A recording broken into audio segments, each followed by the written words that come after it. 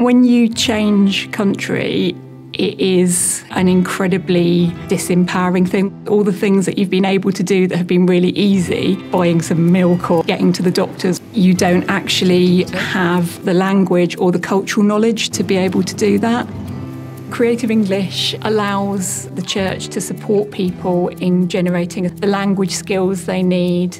Thank you very much. And creating a sense of family for people who may not have family in this country. Come across when she's shopping, so she might come across the high shelf. So can we do the movement? High shelf. The sessions kind of start off with games that build some language and get people relaxed, and then it's basically about role play. Money.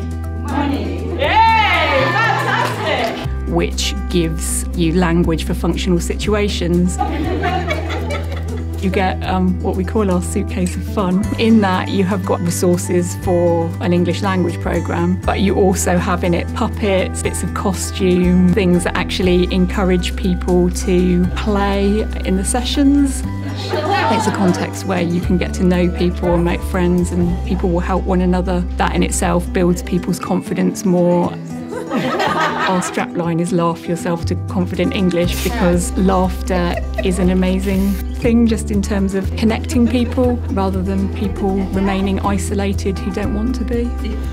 For number 12, 6, 3 and 9 you have diamonds, and the rest This gives a real opportunity for people to become part of an alternative family where they're building relationships with one another and people in the church and actually rebuilding their lives.